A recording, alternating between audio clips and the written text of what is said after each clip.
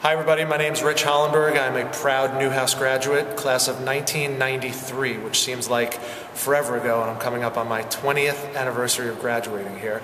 I have spent almost my entire career post-Syracuse in television in some way, shape, or form, and currently for the last 3 years, I'm a sportscaster doing play-by-play for college basketball and studio work for ESPNU. So Rich, when you were a student here at Newhouse, did you see yourself doing this? I mean, is this kind of like Rich's boyhood dream to... It really is. I knew that I wanted to be a sportscaster from about 13 years old on. That was right about the time where I realized I wasn't going to be a professional athlete in any way, shape, or form. I kind of hit that ceiling early enough, like a lot of us do, and said the next best thing to being on the court is being next to the court. And so in some way, shape, or form, I've been chasing that dream ever since. We have so many students who look at your video, who see the work you do on ESPN, who see the work of other sportscasters, who say, that is exactly what I want to do.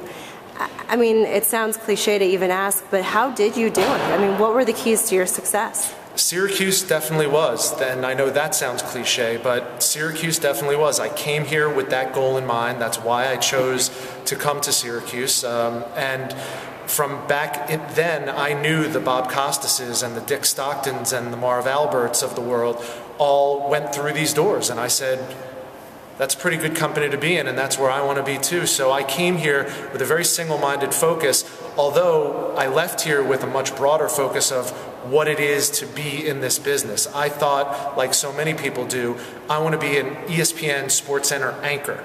And it was pretty soon after I realized my first job in television outside of graduation that that was exactly what I didn't want to do. With all due respect to SportsCenter anchors, I think it's terrific, but I wanted to be more part of the action than talking about the action away from the actual court or the field or you name it. So while Syracuse gave me the building blocks for sure, and I knew that coming in, the experience at Syracuse and being able to go to the Carrier Dome and watch the football and basketball and lacrosse games and things like that really broadened my horizons and opened my eyes to there's not one single job that I was chasing after. It was really just being in this industry that was my dream. What's it like for you to come back to Syracuse to call games Oh, it's now? the best. It's the best. It's the one time that I have a really hard time wearing or not wearing my emotion on my sleeves. I was up here, I had the great good fortune of being put on the Midnight Madness telecast for ESPN this past September, and luckily, because it was broadcast on ESPN3, which is their internet property, they said, have fun, talk about the fact that you graduated and things that you remember being a fan here, and I was able to do that. Now, I'm calling a game, a regular season basketball game here, I'm going to have to dial that down just a little bit and be a little more unbiased, but it's still a thrill. The most important thing you need for this job that I do, I believe, is passion. And I'm going to be passionate about a game here just like I would be in any other college basketball venue, but it always means a little bit more when you're back home in Syracuse. Talk to me about the role networking has played in what you've done and what you've been able to accomplish. I think at times you may have even taken jobs that really weren't up Rich's alley, but it was all about meeting people and getting those opportunities, right? Yeah, that's a great question because that's the one thing I would tell everybody right now as, you know, a dumb college kid myself 20 years ago.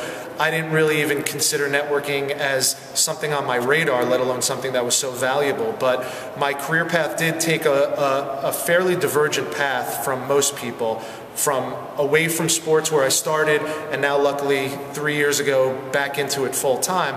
And once I decided that I wanted to get back into it full time a few years ago, I said, how do I do that? I can't just rest on my resume and a resume reel. Everybody has a resume and a resume reel. And it was then that I realized the power of networking. And it wasn't just networking with Syracuse alum and people in the business who went to Syracuse, but that was definitely the most important part. I reached out to people who I didn't even know, except for the fact that I knew they went to Syracuse, and they welcomed me, whether it was with a phone conversation, email, or in person. They welcomed me with open arms like we were long-lost friends. And those are the relationships that now I realize are really, really germane to maintain and develop even as you grow. Even when you think, I've made it, I'm where I want to be, still the most important thing has to be continuing to develop and foster relationships within the industry that you're in, and sometimes even without it, because you never know where your career is going to lead.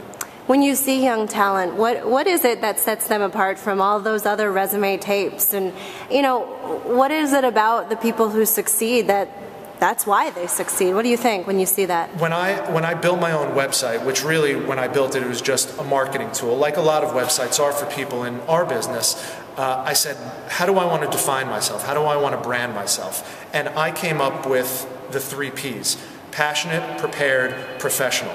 And those are the 3 things I know I need to bring every day to my job in order to continue to grow, continue to get better, and quite honestly, to continue to get noticed so that I'll move up the chain of whatever chain I'm trying to move up. So I mentioned it before, passion is number 1. If you're not in it because you love it, then find something that you love and you'll do better at it. You have to be prepared, especially in this sport. I tell people, ESPN could easily be called the big boy network. They don't coach you, they don't pat you on the back, they expect you to come in prepared to do your job and do it well. And if you continue to do that, the right people are going to notice. And the third thing, like I said, is professionalism. Especially in this day and age, you have to worry about social networking much more than I did 20 years ago when it didn't even exist. But you have to carry a professional air to you in whatever you do.